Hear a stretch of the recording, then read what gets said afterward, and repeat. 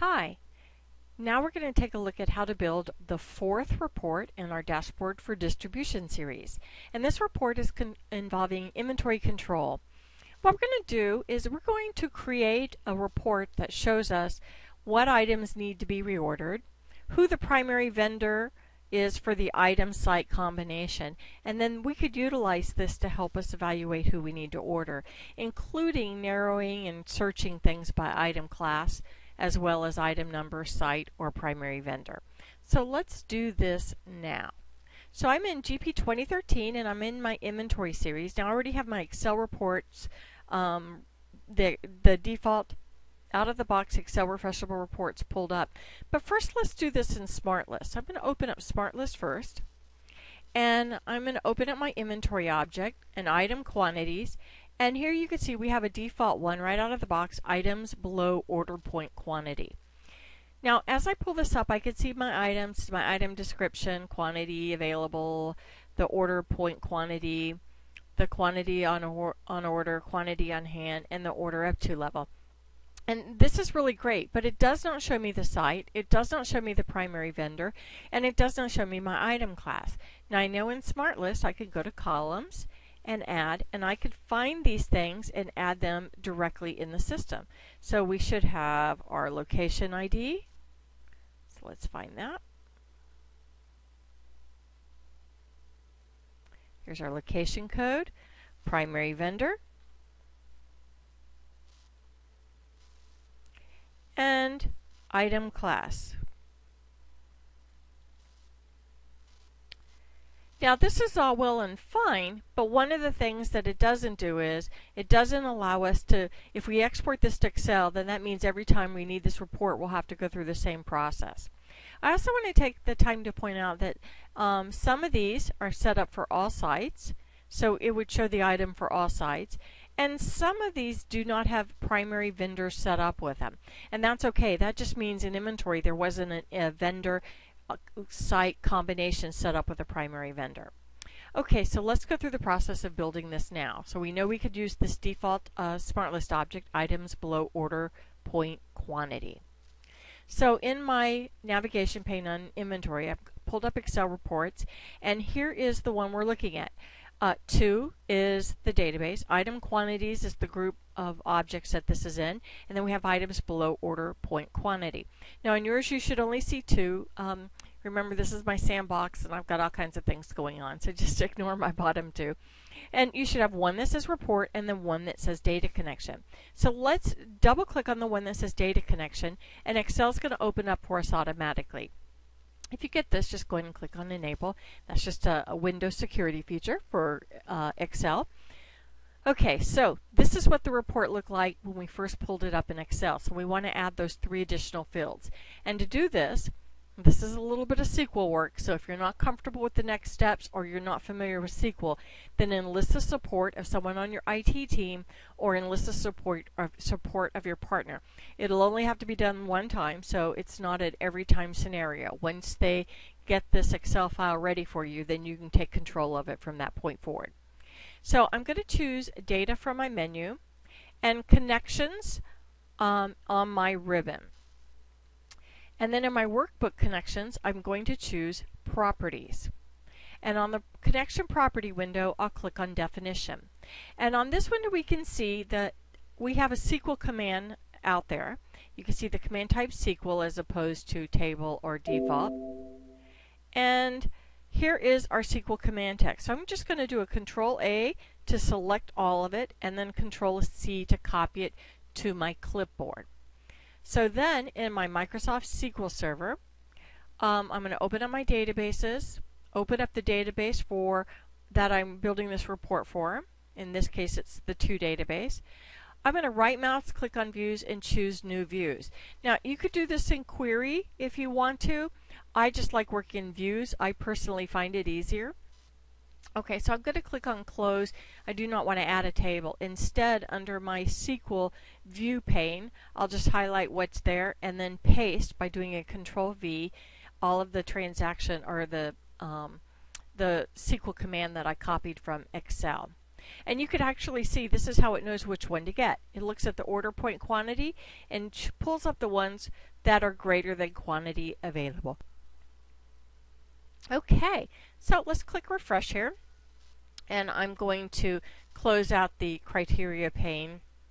And I will just, actually let me drag this up a little so you could see. I'm getting exactly the same fields that we got in SmartList and that we got in Excel with the Excel Refreshable Reports. But you'll also notice I have a lot of other fields that I can add. And the cool thing about this is these are all the other fields that are available to us in SmartList. SmartList actually uses this view, Item Quantities, for all of the objects in the Item Quantities section. So I will add my location code. I will add my primary vendor. And I will add my item class, just as I did in SmartList. And I'll refresh, and now you can see these fields are available. Now, unlike SmartList, if it is looking at all sites, it'll be blank. It will not say all sites. So that's one thing I need to be alert to. So now in my SQL pane, I will just highlight all of that code and do a Control-C to copy it to my clipboard. Back in Excel, under my connection property, I'll just delete all the command text in there and paste in new command text, and I'll click OK. I then get a warning that it's no longer going to be identical to what it was, and that's good, so I'll click yes, and then close. And now you'll notice I have those 3 additional fields in my Excel spreadsheet. So now what I want to do is create a pivot table.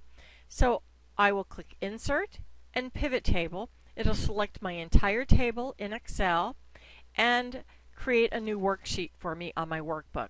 And now I have my pivot table canvas available for me. So what I'm going to do, first of all, is take my inventory location and drag it into rows, and now I can see all my inventory locations. And then I'm going to take my item number and drag it into rows. So now you can see I have my inventory location and then the items. Now I want to get rid of all the ones that say all sites. So I'll choose from the drop-down list and I'll just unmark that one and click OK. And now I only see the sites specifically, because I don't really care about a site summarized. I'm looking at fulfilling quantities at specific sites. Okay, so now to get the actual values of the amount I need to order, I'm going to need to create a calculation. So I'm going to need to first say, what is my order up to level? Subtract the amount I have on hand, and subtract the amount I have on order. And I could do this by creating a column in here, and then it would be available to me. That would be a certainly easy way to do it. But I want to show you how you can add a formula. So in Excel, on my pivot table canvas, I could see pivot table tools on my menu bar, and I have an Analyze ribbon available here. And if I select the calculation for adding a calculation for fields, items, and sets, I can then choose to add a calculated field. And this is where I can create my amount to order. So my formula will be an equals order up to level, so I can just click on it to highlight it in an insert field, minus, and I could also just double click on it, quantity on hand minus quantity on order, and then click OK. And now I get all of the quantities that I need to add. Now in this particular case, I don't want to see subtotals by site because I don't really care about how many grand total I need to order. All I care about is a specific number I need to order. So what I can do under Pivot Table Tools is go to Design, Subtotals, and say Do Not Show Subtotals. And now for each of my sites, you could see it does not show a subtotal unless I collapse it. Alright, so that's pretty cool. So now what I want to do is just add a chart to it as well, so I could see all of these items by chart. So I'm going to just expand these back. Under Pivot Table Tools, Analyze, I'll choose Pivot Chart, and I'm going to do a side-by-side bar chart. So I'll click OK. So here's my chart. Drag it out a little bit. Okay, so what you could see is for each site, I can see the site grouped together and the items next to it. So here's my chart. Now what I want to do is tell it that I want to be able to select by primary vendor or by item class. So what I'm going to do is insert a slicer. So I'm going to click on Analyze again from Pivot Tool Chart. Whoops. Well, I could do it from the chart or the pivot table. Analyze again, and I'll choose Insert Slicer. And I want to insert the location code and the primary vendor. Oops, not the location code. The primary vendor or the item class code. So now when I'm looking at these, I can select just the ones that are AT&T cords, and you notice because the chart is based on the pivot table, it will update dynamically with the pivot table itself. If I wanted to see if I'm on the phone with like advanced office systems, I can immediately see, well, I definitely know I need 200 of these white 12-foot cords. Or if I'm on the phone with this electronics company, I could see which items I need to add, and in this case they all happen to be for the warehouse. Now, it looks like I have a few items that have negative numbers. I'm not sure why they end up showing up on our calculation, but maybe I definitely do not want to order those. So I can come in here and choose Row Label, Value Filter, and say is greater than, when the sum of the amount is greater than 0. So none of the negative ones will show up. So now what I want to do is just format this so that it fits the colors for me. So under Pivot Table Tools, I'll choose Design and select a color scheme. The same with my chart. I'll highlight the chart, and let me get rid of a couple things on here. I'll click on the plus sign. I'm going to get rid of, well, just the title. I don't need the title on there. I'll keep the grid lines and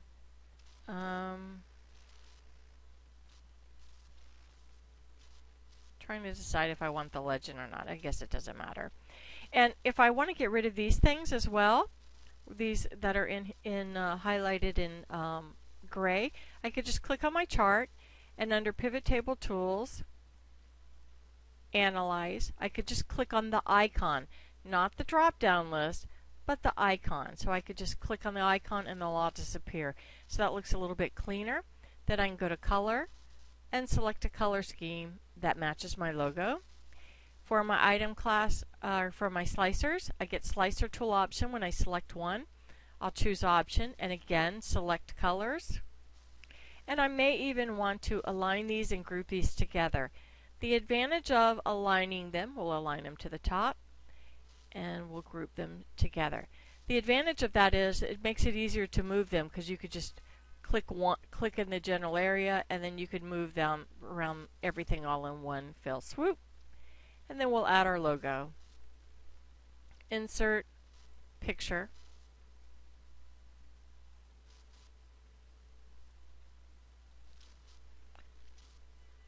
And this becomes a very practical report for us to use. So we can determine who we're ordering and which items need to be ordered. Hope this helps.